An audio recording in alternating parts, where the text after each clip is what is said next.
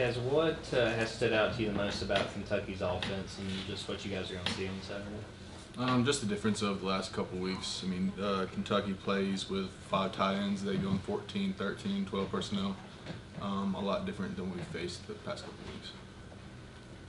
You had a family that went to Mississippi State, right? Yes. How special was that kind of going back there? Did you go back there, or did you do any games growing up?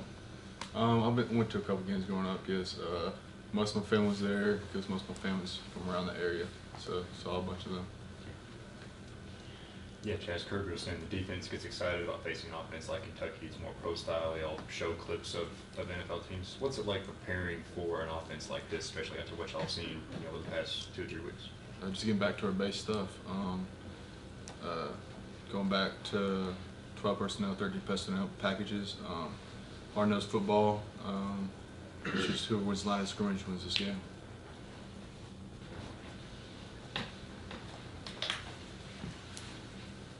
Coach Smart kind of talked about the preparation you guys put in practice, trying to punch balls out. I mean, just how big of an emphasis is that, trying to create those turnovers and trying to end possessions for the other team? Like we all say, it's points when you get the ball out.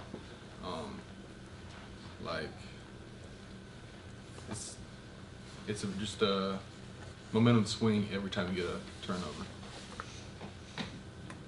As someone who's gotten a matchup against this offensive line plenty throughout the year, what has impressed you the most about them and makes them such a good unit? Are you talking about Kentucky's? No, Georgia's. Georgia's. Just their experience. A lot of our guys have a lot of experience. Almost everybody's back this year from last year, and everybody on the line this year has had experience last year. So everybody's experienced, everybody's connected, and there's not many mental busts or anything like that, so you're not going to get a free play on them.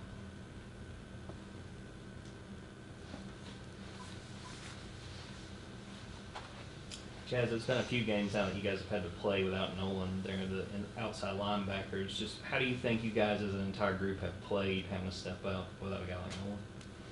I feel like we've upheld the standard from when Nolan was here. We've done the job that we're supposed to do, pressure the quarterback, and Nolan's still there helping the coaches on the side as well. Chaz, the word connected has been used a lot by Kirby this year. We've seen the clips, and he's said it to us. What's your interpretation of what that means? What does connection mean to you? Connection, to me, is something that was built before the season. In the team runs, always having to wake up at 5 a.m., running the cold.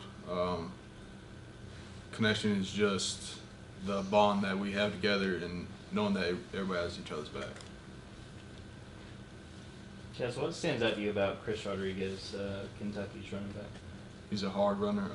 He stays low with his pads, and you gotta get underneath his pads in order to tackle him, and he's always falling forwards.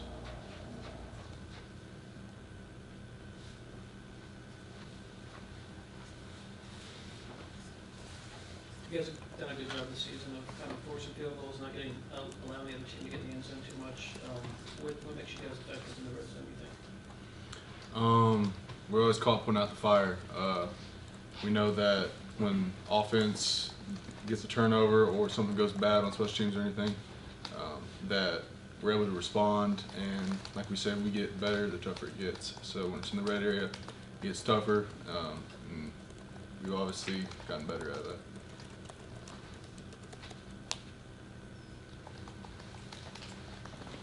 Chaz, going back to your senior year, I don't remember whether you were one of the ones who had a high school season or whatever, but what was the kind of the process like, the recruiting process when you were you going around FaceTiming with coaches around campus like some guys were?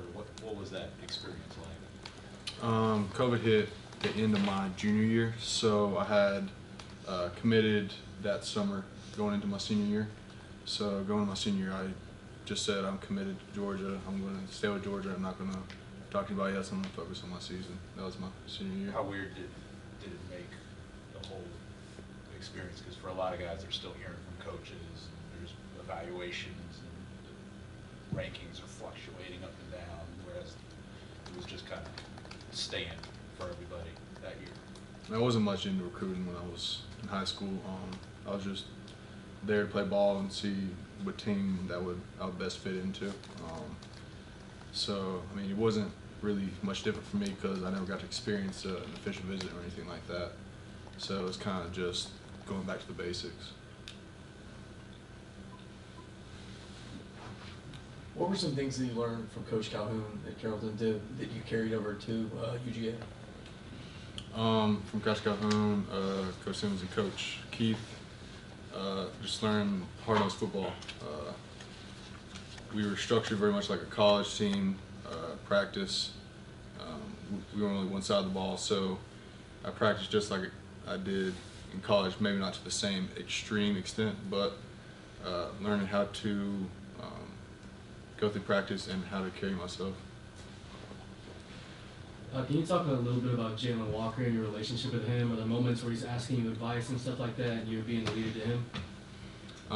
Yeah, I mean, he's coming in, he's a freshman, not much experience, so I mean, he's going to be in a situation that he doesn't know what to do.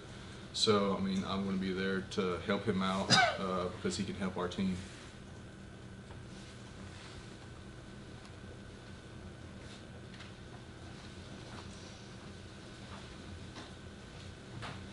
How'd you enjoy playing in that cold weather the other day and, you know, with the forecaster in fact to get you ready for more of the same? Whatever situation is, it's football, no matter what. And the other night, it was just another game. You do it past the conditions, you look past how you feel, and you play the game. It's not much about how you feel, it's just about how you perform.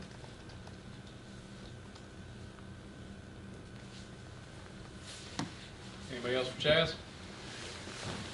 Okay, Chaz, thank you.